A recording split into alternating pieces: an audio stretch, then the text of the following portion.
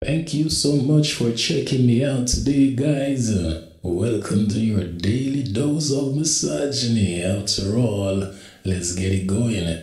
Today, we are reacting to a Pop the Balloon challenge video. Without further ado, let's get it going. And before we start, please remember, guys, to like, comment, and subscribe if you like the kind of content we do over here. Obviously, it's not for everyone, but let's get going. Thank you very much. Fellas, let's give it up for our first single lady.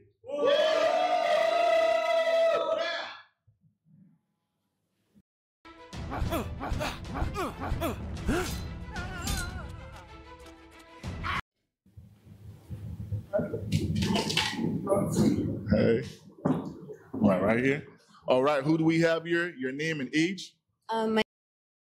And before we go any further, remember, guys, the first impression lasts. And by first impression, I wonder what a lot of guys be saying. I mean, look at the faces. We have a smiley over here. We have a smiley over here. Guys are enjoying what they are seeing. However, remember, the proof is in the substance that she brings. What substance does this young lady bring today? But for me personally, if I'm seeking a wife, this first presentation may not be a good move. But let's go. My name is Honey, and I'm 34. All right, and Honey, what do you do for a living? I actually own multiple LLCs. One of them is a financial literacy company, and my other one is a digital marketing company. And I also own a salon, and I'm also a single mom. Okay. All right. Love.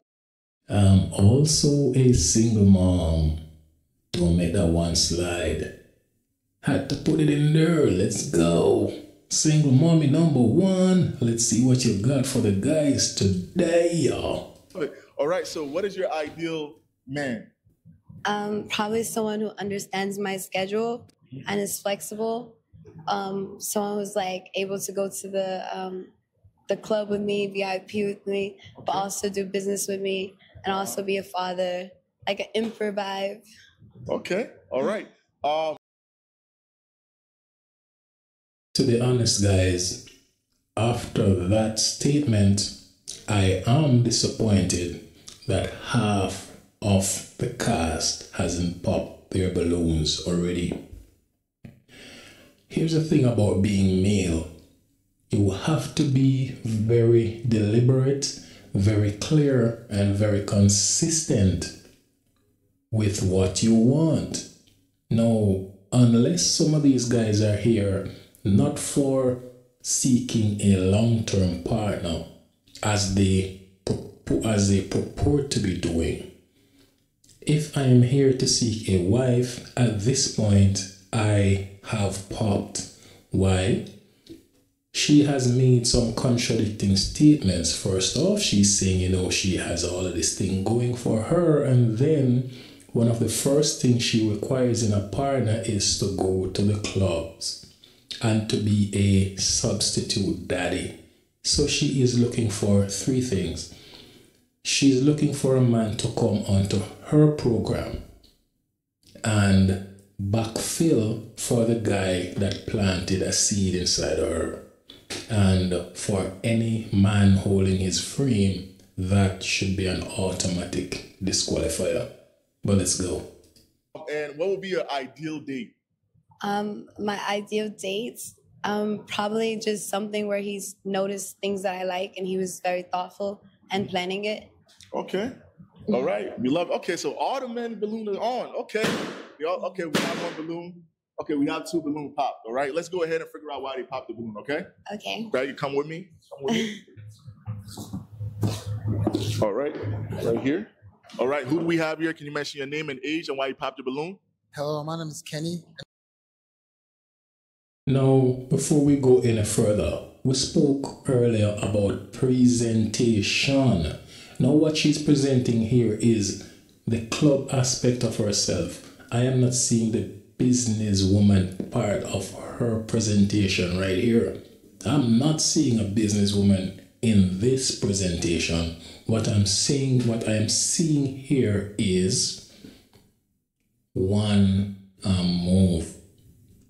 One and move, as we say here in JA. And I'm 25 years old.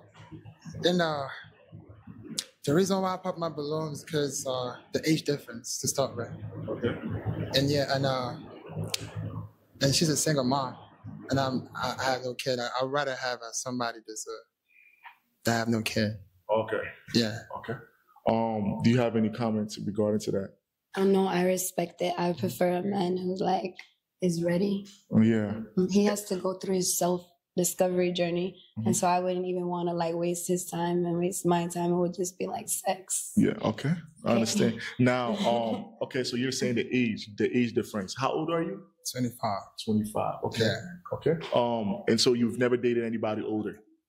I did. Okay. But yeah, but it's just like for the time I'm at right now, I wouldn't want to do that right now. No, not anymore. Okay. All right. So you're looking for something serious. Yeah. Okay. All right. I like that. All right. Let's go ahead and move forward and see why he popped his balloon. All right. Can you introduce yourself, name, occupation, and age, and why you popped the balloon? What's up?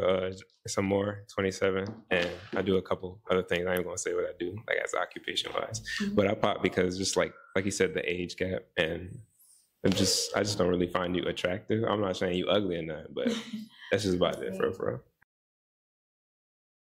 real. Guys, here is how much a man's true thoughts have been watered down. Homeboy wasn't even within himself to say, I don't find you attractive, full stop. You have to apologize for not finding her attractive. And that is insane to me, guys. That is insane. I do not find you attractive, full stop. All the platitudes of, yes, you're a beautiful girl and everything is okay, and it should be enough for a man to say, I don't find you attractive. And then if asked further on why, then I can say, your physique is not to my liking, or the way you dress, or your presentation in some way is not to my liking.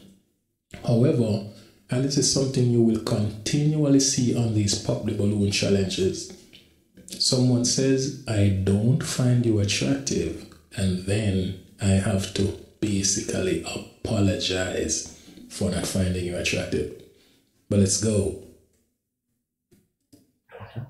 All right. I mean, what is your type? You're basically saying that she's not your type? I ain't really got a type. I just like when I see somebody, I'm like, I like how they like put together, and I just look attractive to me. But that's about it. Okay. That makes sense. All right. Is he your type? Is he physically appealing to you? No, I probably would go with a more like men who I can put in a suit and I can bring, like in business with me, like, or like, work out in the gym is more like hefty. Like, you look like Trippy Red. I would never go for Trippy Red. I don't look nothing like Trippy Red. I think Honey is tripping. She needs some glasses or something. So I don't know what she's talking about. For Oh, the guy who looks like Trippy Red. He has all those tattoos. And I'm not saying there's nothing wrong with Trippy Red. I'm just saying personally, I'm not attracted to a man with painted nails and tats on their face. And I like a more cleaner look. I would go more for like Michael B. Jordan. Okay. Like, okay. I can't wear. Sorry. I can't wear a suit. You can't wear a suit, but I mean, I don't know. I haven't seen you in one. I just see you like this. No, I don't think Honey is getting anybody like Michael B. Jordan. It's not a lot of them walking around, but I don't want to seem like a hater. She might, but who knows? Okay, I feel it. Okay. All right. Okay, cool. Let's come back. We have some more pops here. All right. So we have one pop here. All right. Can you introduce yourself, your name, age, occupation, and why you popped your balloon? Luke, 40, Mount Kisco, New York.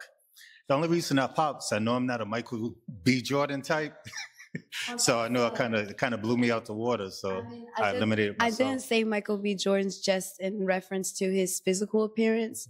Michael B. Jordan is actually an inspiration. He's done great Black empowerment like movies. He like is very business oriented. He wanted marriage. He wanted a stable home. Now Now, this right here, guys, is a quote 110%. When she said Michael B. Jordan, we all know what she meant.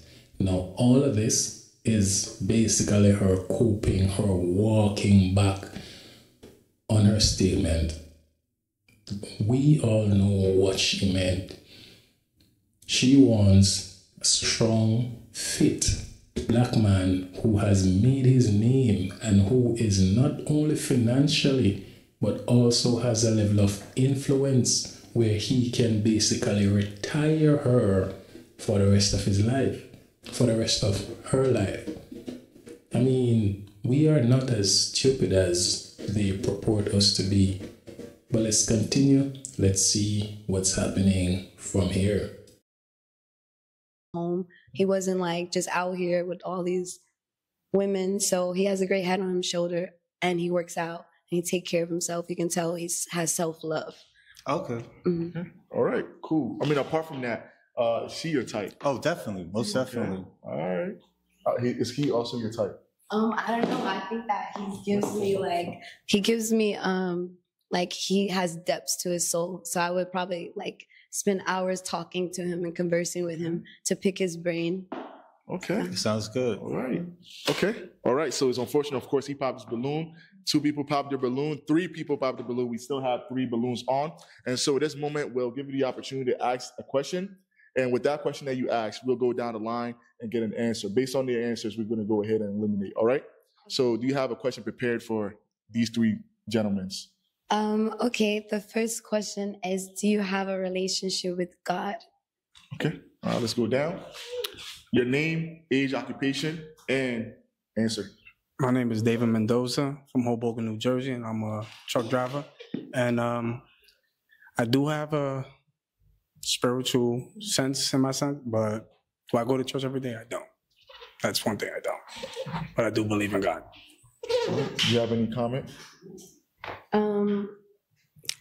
I'm allowed to ask another question? No, just that one question, but do you have any comment to say regarding his answer? No, I have no comment. Okay. All right, we're going to go down. Thank you very much.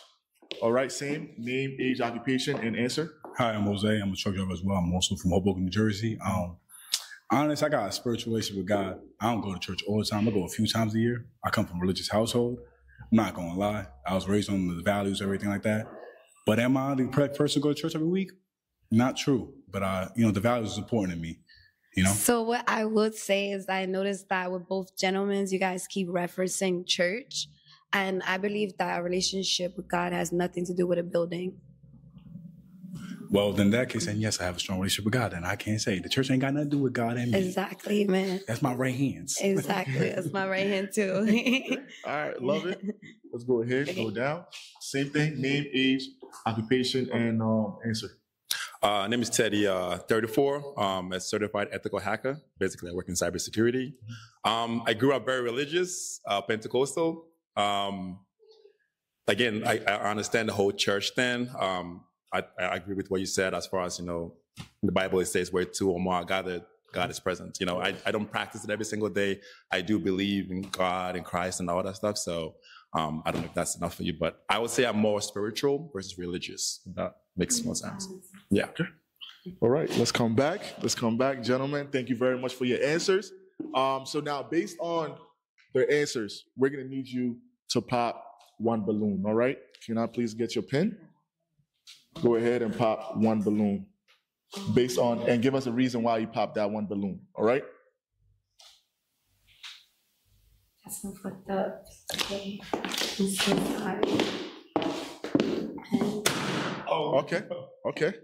I'm not gonna lie, I was very, very disappointed. I mean, that threw me off, with the whole spiritual thing. What I meant to say is I'm in tune with my religion. Come on, brother. Come on. That is some simple shit. Be better, my brother. Be better. You know, based on what you're looking at, that religion doesn't play such a huge part in her life as she claims in front of you guys. Don't sit there and act stupid, bro, man. You know, based on her dress, that religion doesn't play a pivotal role. These are just some of the things they like to throw out there to try and water down the pool, to try and cut the pool off top. And why is that? Because generally, women are more into religious beliefs than men are. It's just a natural state of affairs.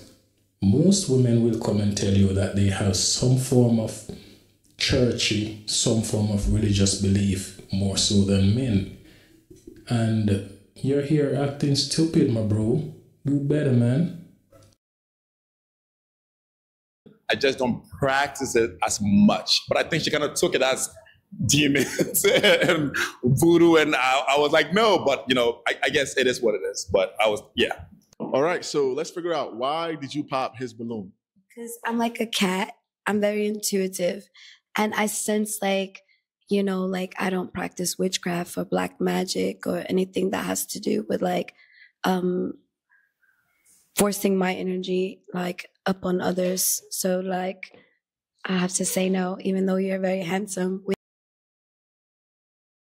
As I just said, that is just a load of baloney. Because at no point did this gentleman mention anything about having any nefarious or occultic practices.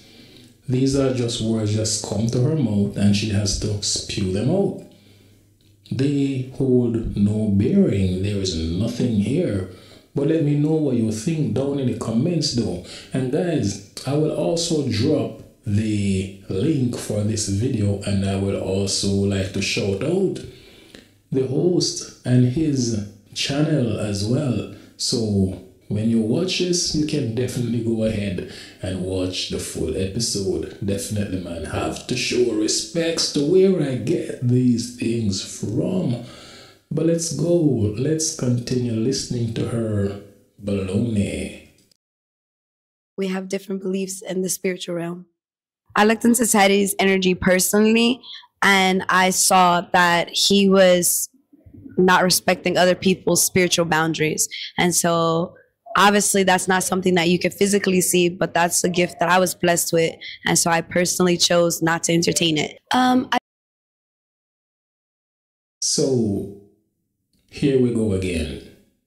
You have been blessed with a gift to be able to read people's energy, and you're read into this gentleman that he does not respect other people's spiritual boundaries. That's a lot to read into. And you don't expect that we are reading into. That type of dressing does not say anything spiritual. This is saying hoboga.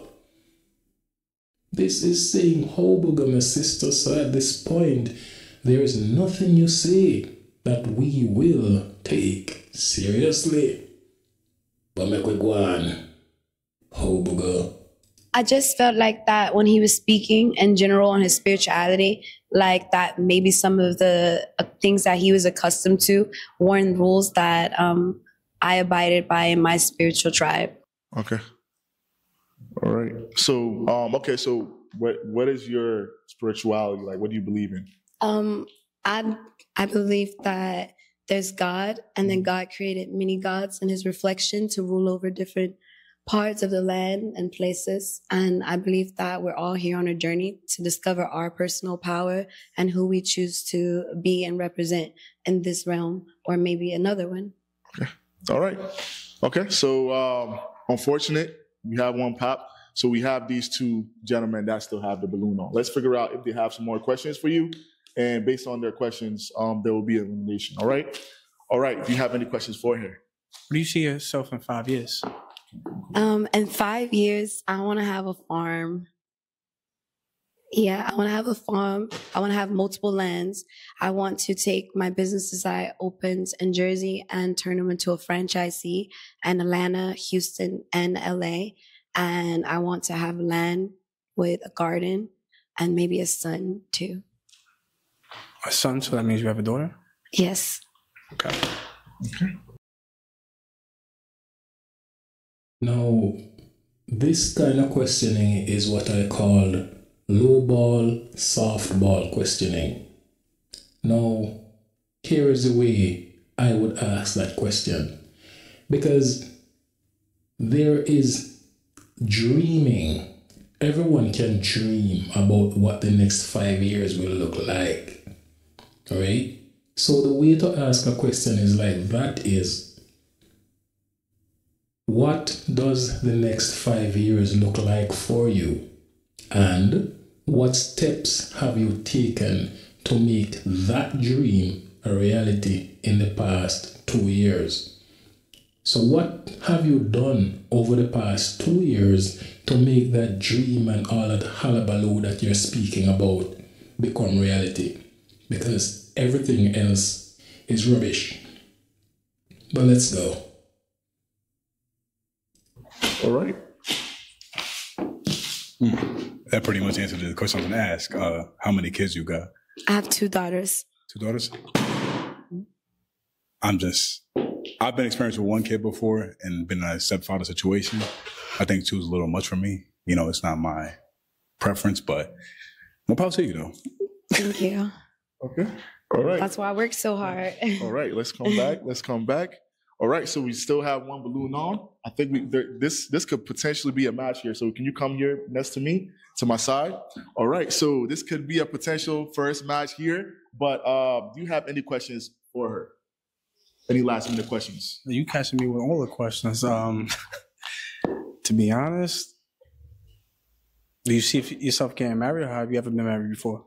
I was married and I was divorced, and I do see myself getting married again because there's way too many STDs out here.